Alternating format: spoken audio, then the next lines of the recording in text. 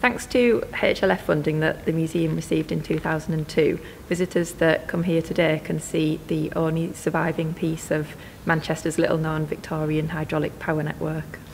It sounds really futuristic using water power, but actually Manchester had a hydraulic power network as early as 1894.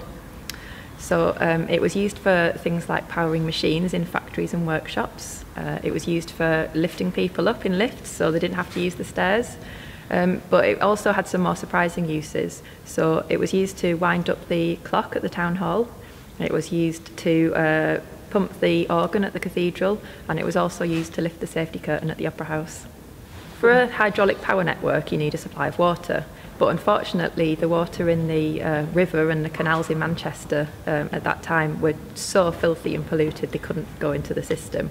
So each one of the three hydraulic pumping stations had a borehole so it could access clean water from underground. The water was pumped up and kept in tanks on the roof, and anecdotally, the people who worked in the power stations would keep those tanks stocked with fish, and they'd even use them as a swimming pool in the summer on hot days. This pumping engine that you can see behind me in the power hall is, it was made by J.W. Galloway and Sons in 1909, and it was used at the Water Street pumping station. It's one of three. Water Street pumping station closed in 1972 on Christmas Day, and after that it was preserved for a while at Salford University. But its future wasn't secure, and the museum wanted to find it a permanent home to preserve this last remaining piece of the network.